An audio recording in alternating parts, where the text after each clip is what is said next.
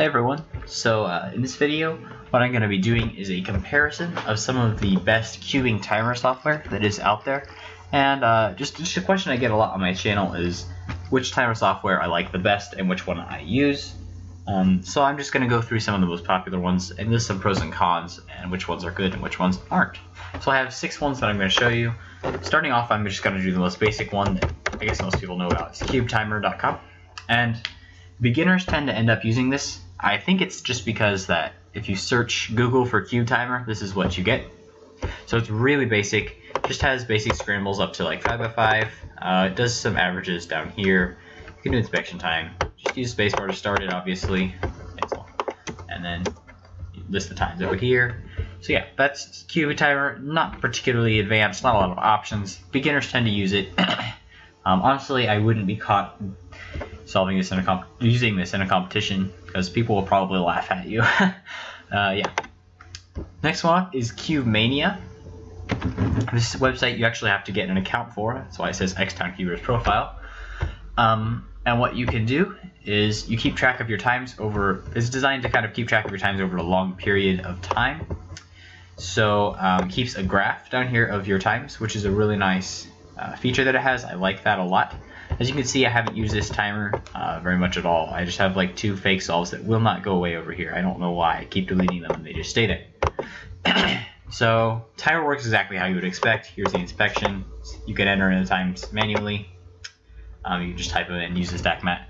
Has lots of scrambles, 2x2 to 7x7, all the WCA puzzles, plus magic, master magic, PLL time attack. And then it also has categories for blindfolded, feet, and one-handed. But the main feature of this timer is that as you do your solves, you can actually compare your times to other people. So this is the ranking for 3x3 average of 5. So the first one is obviously fake. Nobody has a 2.4 average of 5. But the second one's probably real. PT Pichedpan or something like that. He's a real solver. He has quite fast time in his competition. This guy's Martian, so he must be Polish, and there's some fast Polish people. So yeah, really nice timer, quite a few options as well. Definitely worth considering as a main timer, or at least looking into, playing around with. So that's CubeMania.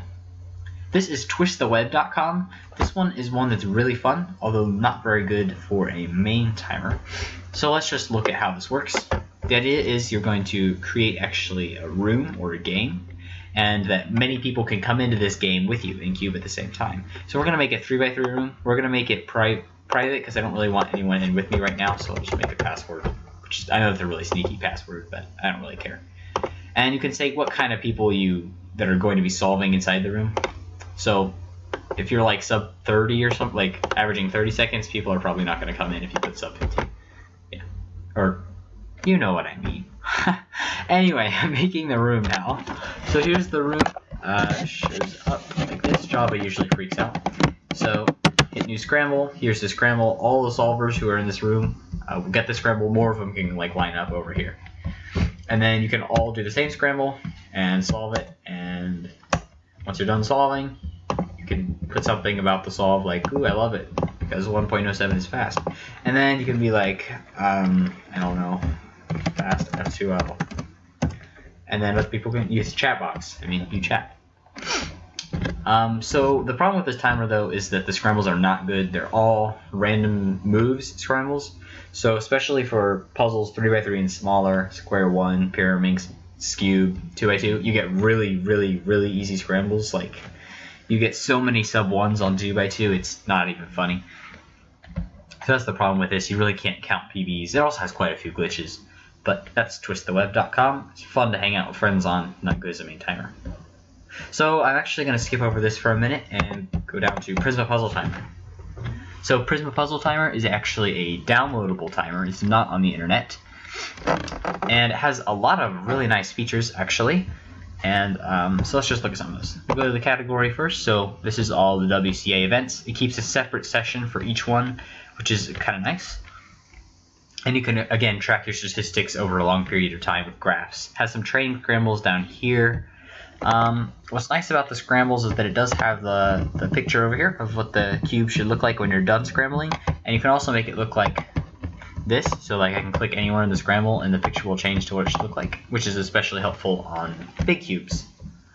Another great part of this timer is that it supports StackMat, so I can plug my StackMat timer into the computer, and theoretically you can get it to just show the times that are on your StackMat, but it's honestly kind of hard to make it work. Sometimes you can get it to work, sometimes it just doesn't want to. Some people will be like, what are you talking about? There's no problem. And other people will be like, I've tried everything and it doesn't work. So maybe you'll luck out and be able to use your StackMat, maybe you won't. I just use spacebar usually if I'm going to use this. I used to use this on a different computer, so I don't have any real big sessions to show you, but statistics show up down here. This is where your times are. So yeah. Great timer, actually. I really like this timer. It's really clean. It's well set up. It's easy to use. I just like some newer timers that have, not newer, but I like some timers with a few more features than this one has. So yeah, that's Prisma. Let's go into here. QQ timer. If you don't know about this, I don't know where you've been for the past like 5 years. This is probably the most popular cubing timer, but I don't have any like statistics to back that up. I'm just guessing. It's really simple to use. You get the scrambles over here. You can change what type you want. It has all the WCA scrambles, plus a lot of other stuff. Lots of non-WCA puzzles right here. Some other stuff like 3x3 subsets, some various sub-steps that you can practice. If I go down to the options, there's also quite a bit here. We can do blind mode, which is nice for if you're a blind solver. I'm not, but you can time both your memorization and your execution times. You can enter in the times manually. It doesn't support plugging in your StackMat, but you can do it this way, so it shows up over there.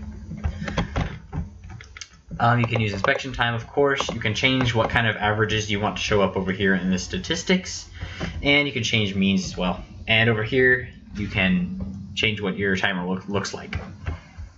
So that's that. Let's change it back to timer, actually. So I'll just do some more times for you so you can see what it looks like. So this is the statistics will start building up over there. So average of 5, you can click on this and it'll give you the scrambles. One really annoying thing about QQ timer though is that if you are entering in the times manually, typing them in, then the scrambles will not end up being correct. They will be mismatched to the solves that you entered, and that's really annoying for me because I use StackMat for a lot of different events, and that's one of the main reasons that I don't use this timer anymore.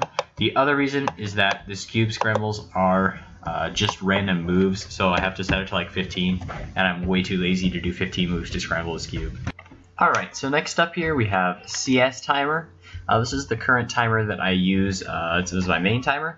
Has a lot of features, like a lot, so I'm not going to be able to show them all of them to you. That would take forever, but I'm going to try to hit some of the main points.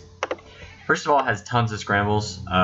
The first glance, the list pretty much just looks the same as QQ timer, but it also has these WCA scrambles right here, which are, I guess they're fairly similar to what the WCA does. I'm not sure what exactly the relationship is, but it does mean that it has random state skewb, which is really nice for those of us who are skewb solvers. Of course, all the other scrambles that need to be random state are also random state. Over here, we're going to look at some of the tools. You can do statistics, you can do time distribution. You can draw the scramble, just like with Prisma Puzzle Timer, but it doesn't show up like the 3D graphic. So it's not quite as good as Prisma is, but still pretty nice. And also doesn't do other puzzles, so only like up through 7x7. Let's look at some of the options now. So I could go into a lot here, but here you can change what the timer looks like in general, the colors, the font it uses. You can change the inspection time, or I guess I'll go over how you can enter the times. You got the timer, which is just spacebar, of course. You can do typing, which is manual entering, and then you can do StackMat. So you can do both typing and StackMat. I think this is the only timer that offers that. And then this one is kind of weird, but you can do virtual queue, and you got like the controls on the keyboard. But yeah, that's ooh, I don't know. And then there's a couple other options, none of which are nearly as interesting. Another thing that I really like about this timer is that it has lots of keyboard shortcuts. So this is the list of keyboard shortcuts, so I can change what scramble type. I can change the times in my session. I can delete them, or I can delete the entire session. I can change sessions, change scrambles, and right here is also really nice. I can do +2s and DNFs with keyboard shortcuts.